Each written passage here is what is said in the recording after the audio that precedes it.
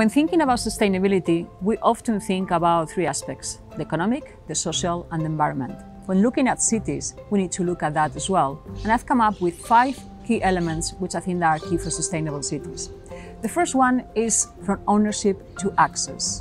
We need to think of not owning anything anymore, but actually accessing a series of services. So we could be looking at the percentage, for instance, of total energy consumed in the city from renewable sources. We could look at shared transportation. These are new metrics that we need to look at. The other one is the 15-minute city.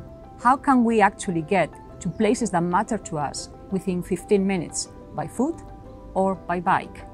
Maybe we need to look at how long does it take us to get to places that matter, such as schools, parks, the places where we shop.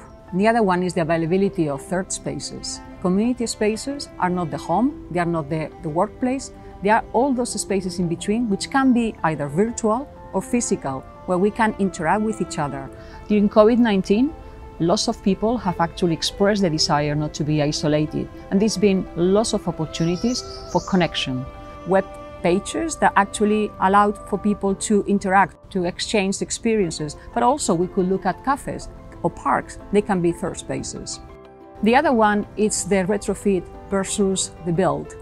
Our cities are full of existing assets which need to be rethought, new uses with better energy consumption. So maybe instead of old car park, which are unused because we don't own cars anymore, maybe we can think of a city garden or a city farm. Let's think of those metrics when we think of a sustainable city. And the final element is the network. We have Internet of Things, we have the city connected. We all are producing lots of information, lots of services which can be useful for other citizens, and in fact they are. There's been plenty of connections between different citizens and many different neighbors to help each other, offering food to those who actually couldn't maybe get out of the house.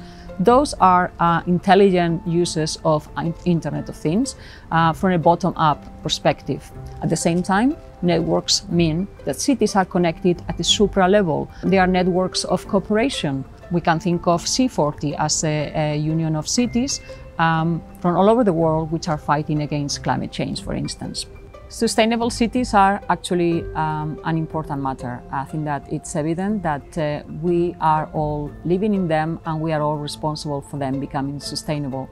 So I think that we need to activate our role as citizens and be agents of change. We start now, so we have the future ahead.